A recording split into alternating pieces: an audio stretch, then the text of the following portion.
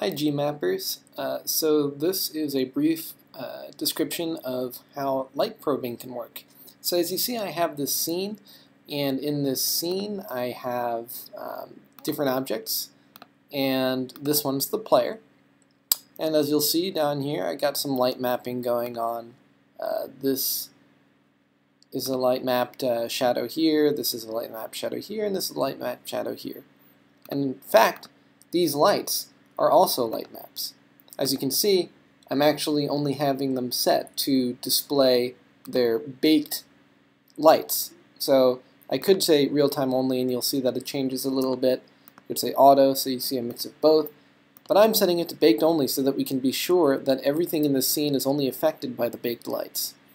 Alright, so I have an object moving around in space, like this player, and I want him to be affected by those lights.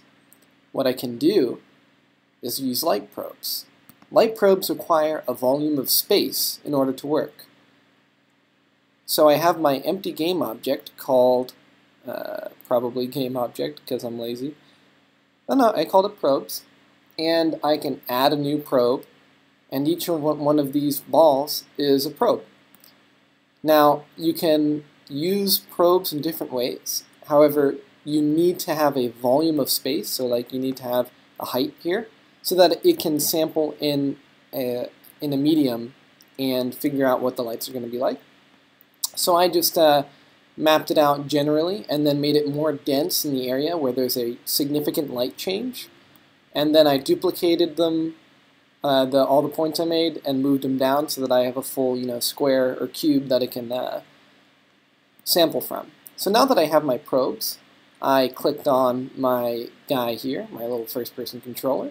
I went into his graphics, and I made sure that he uses light probes. Then in my, let me see if it's over here, yep. Then in my light mapping mode, I baked the scene and made sure to also bake the probes. And once that happens, and I press play, you'll notice that even though those are baked lights, when I move my character over there, he changes color with these baked lights. He doesn't cast shadows. Oh, actually, yeah, I did fix it. Never mind. He casts shadows onto this ground because I also have a dynamic light in the scene that can, and this mesh can receive shadows. So not only can he cast these dynamic kind of dirtier shadows on the ground, but we can make some nice pre-rendered shadows and pre-rendered light predictions so that when the character walks by these lights, which are actually light mapped, they're not dynamic or they're not in real time, I can still see real-time like effects. In other words, fake it till you make it.